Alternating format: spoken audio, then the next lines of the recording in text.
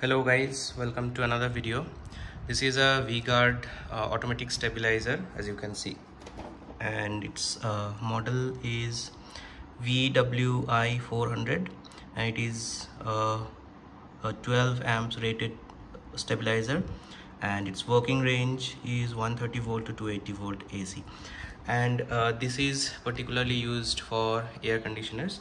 Now there is a problem with this AC stabilizer. Actually it's not a problem, it's a function, but because of voltage fluctuation it shows a delay. As you can see, there is a delay, but after a few seconds it turns on the output. But the problem is that if you very frequently, if there is a very frequent fluctuation, then the delay will last for around 3 to 5 minutes.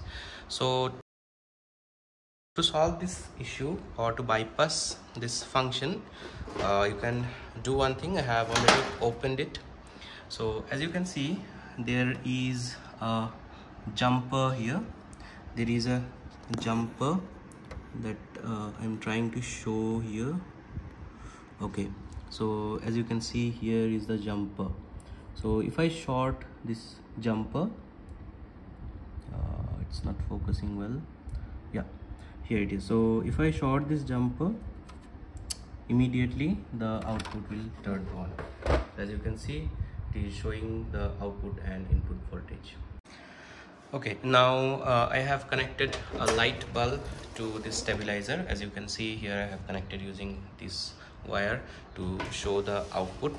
Now if I connect this stabilizer to power, now it is showing delay.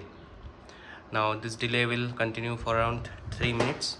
Now if I just open the cover and show you this jumper, if I short this jumper, here it is, immediately the power turns on. Now again, if I disconnect and connect it back again, it's not turning on, and here in the display it is showing delay. So to solve this, I will be using the small jumper to sort this, and then I will show you the difference. Okay, so now as you can see, the power is disconnected, and here I have connected the jumper, yellow colored jumper, to this terminal, header terminal. Let me push it properly, and now I'm going to connect it to power and then see the difference. Now it immediately turns on the power.